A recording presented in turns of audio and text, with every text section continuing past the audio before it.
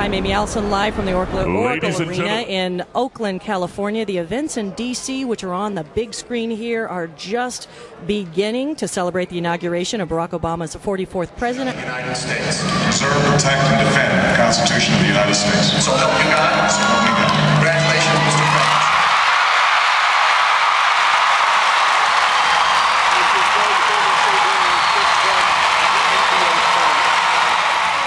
And we're going to go to the floor and just check in with Sebastian Kunz, who is in the middle of the thick of things. Sebastian, what's it look like? Hi, Aimee. I got to tell you, I'm over here, way over at the east entrance, and the people, it's not showing any signs of letting up here at the turnstiles. I don't know if you can hear behind me. It just keeps coming, and waves of people keep coming, and you know, they've got their tickets. It's sort of the feeling of a sporting event. Everybody's got their ticket, looking for the right section, seeing if they can go in this door or that. But you know, there's also lots of stuff to buy. You can buy a $3 bottle of Barack Obama Inauguration Day water, but it's okay because the $3 goes to New Beginnings, which is the partnership to benefit the youth of Alameda County. It's sort of a job development group.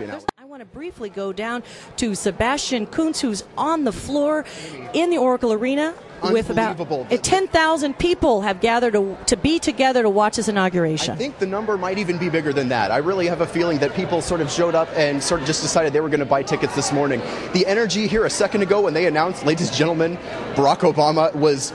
I mean, it was beyond anything that the Golden State Warriors, who play basketball at this arena, that's beyond anything they've ever seen, I guarantee you. It is the biggest energy, the most spectacular. It was as if Barack Obama walked into their row here at Oracle Arena. That's incredible. It really is. I've never seen or heard anything like it.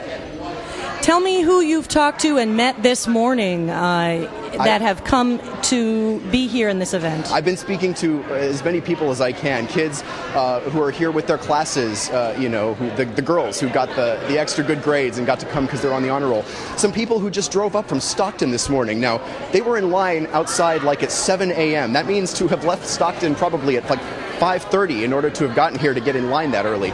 People are absolutely committed to being here and just sort of being able to, I think, tell their kids and their grandkids many, many years from now that, yeah, I was a part of the Barack Obama inauguration event on January the 20th, 2009. So exciting. And tell me a little bit about what the scene is there. There's some large screens there that people are watching? Yeah, if you've ever seen a basketball game, it's sort of, they got the Jumbotron. I've been known to see a Warriors game or two there, Sebastian. There's, you know, a four-sided Jumbotron in the center of the arena, sort of right over the basketball court, and then there's large screens placed around the perimeter of the sort of arena above where the seats that are opposite you across the arena. You can look up and see the scoreboard if it were a game. In this case, you're seeing the Jumbotron with, again, that mass of people you described. 2 million people on the mall there in Washington, D.C., and the people here feeling like they're just as much a part of the party as anybody who's in Washington today. That's pretty amazing. It's amazing. So we'll come back to you in a few minutes. You can